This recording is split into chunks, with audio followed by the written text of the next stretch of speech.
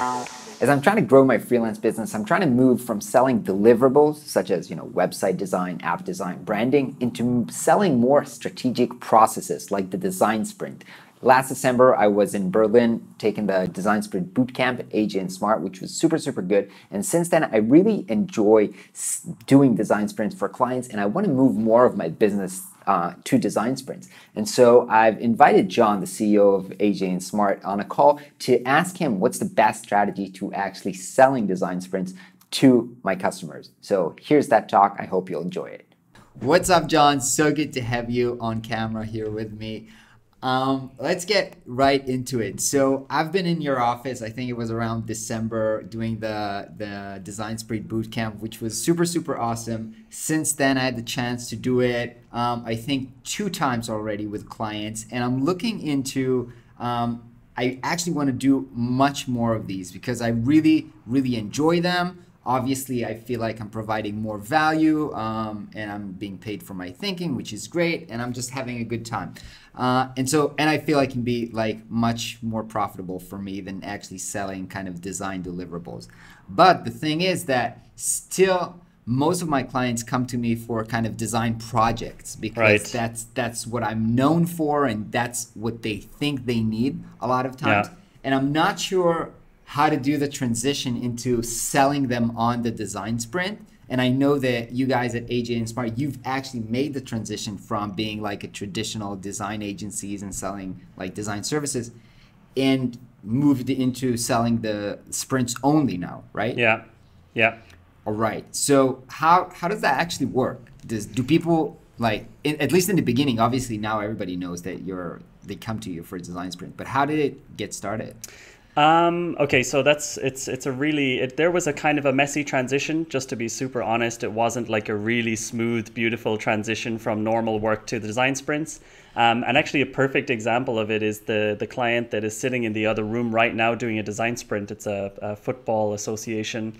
And yeah, we had been working with them, I guess the way you work with your clients. They would contact us and say, hey, we want to redesign our website, or we want to have like a new app and we want you to design that. And then we would figure out like the amount of man days we think that would take, the amount of weeks that we think that would take. And we would kind of like give them a package and say, look, it's going to take 20 UX days, 20 UI days, and it's going to cost, I don't know, 60K.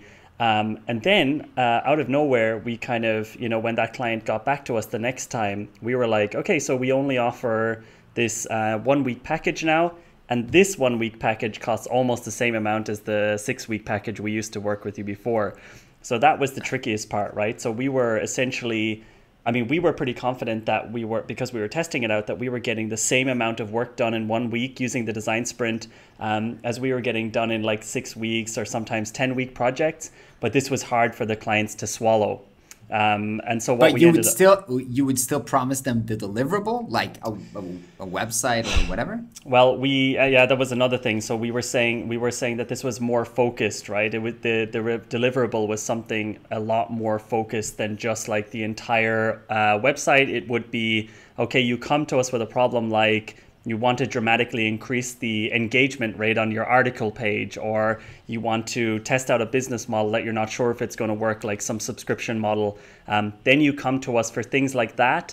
And if you want to come to us for more execution related stuff, what we started to tell them is that maybe we're no longer the right company to come to.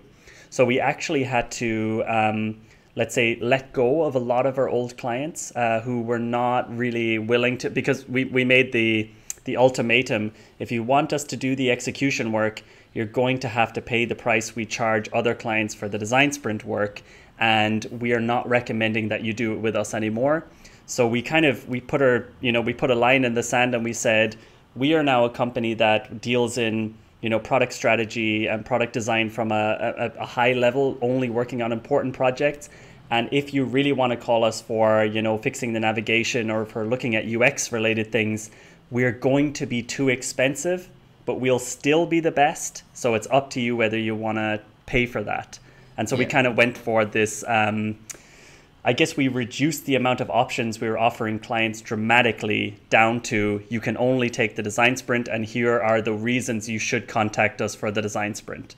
And it really wasn't a smooth transition. Like I said, there was like a 6-month period where people were super confused about what we were offering, especially the old clients. They did not get it. It didn't make sense to them. It also didn't work with their procurement system. I'm sure that when you send a client a proposal. I have no idea what's a procurement. Procurement? I've never heard that word before. No. No? Seriously? No. Oh, okay. So like, when you work with a company and you have to send a bill, sometimes they have like different rules for how the bill has to look.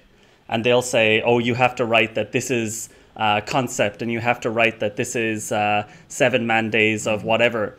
Sometimes companies, especially like our clients, are mostly big businesses, like the bigger, like Fortune 500 style. And they always say, look, well, here's how the bill has to look because this is how it works. But then we came along and said, we charge a flat rate. You won't know how many people are going to be in the room. You won't know who they are.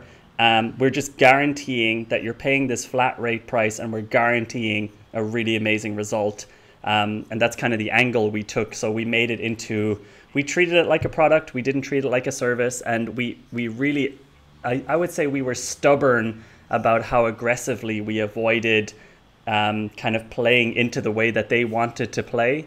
So for example, when a client said, okay, but I want to see the CVs of the people who are going to be in the room, we would say, no, you can't see the CVs of the people who are going to be in the room. You're buying AJ&Smart. You're buying into the idea that we are controlling the quality. And they would say, okay, but I want to see the day rate approximately of each person. And we say, no, you're not going to see the day rate. Here's the fixed rate price. And this attitude that we kept up for like now 2.5 years has dramatically changed our business. Like there's no such thing as anybody asking anymore for the day rates, for the CVs, for the specific people. And it makes AJ&Smart way more scalable.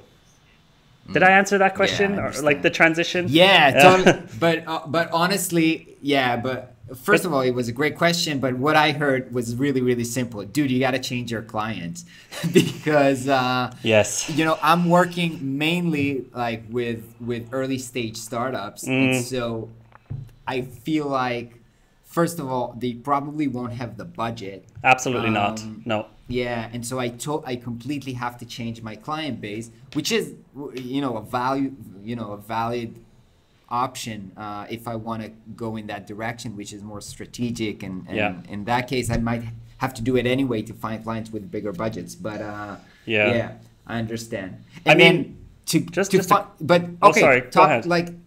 Let's percentage wise, how many of your old clients stick to you through this transition and like? Actually 100%. So really? Like, yeah. So, but you've worked with big businesses even before, right? Yeah. So we were working with big businesses before. Okay. So I should be clear. We no longer work with startups. That's just not happening anymore. Early stage is absolutely not even slightly our target. I guess the only types of startups we work with would be in the San Francisco area once they have a couple of rounds of funding.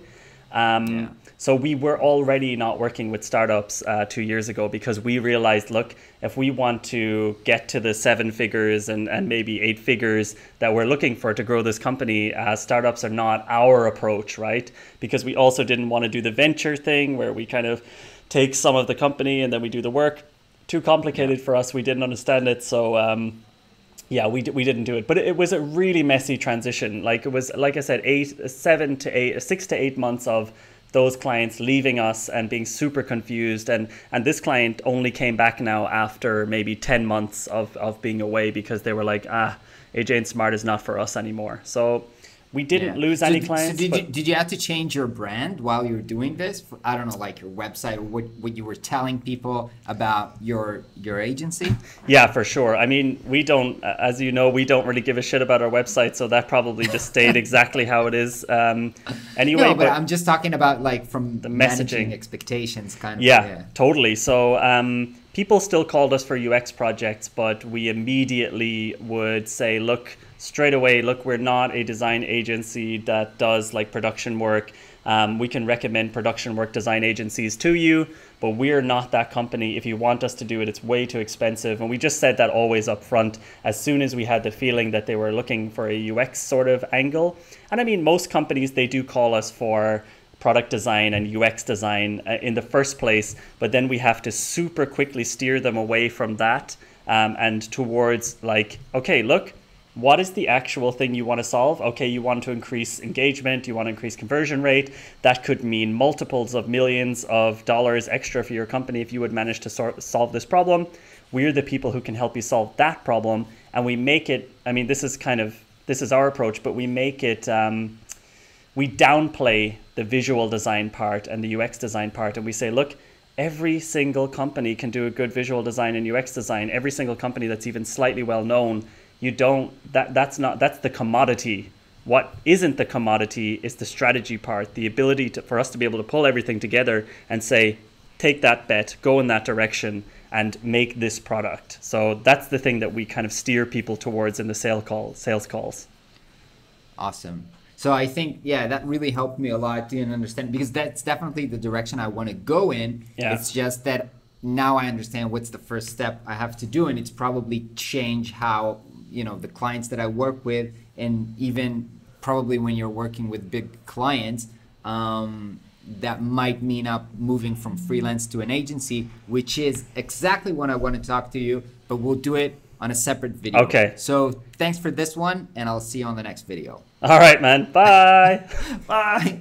All right. Hope you enjoyed this call. I had another talk with Joan right after that, discussing how to move from freelance to an agency, which is kind of what I understood that I should be doing after this talk. I'll publish it on this channel like probably in 2 days or something. So be sure to subscribe and follow. Hope you enjoy this, and I'll see you guys tomorrow.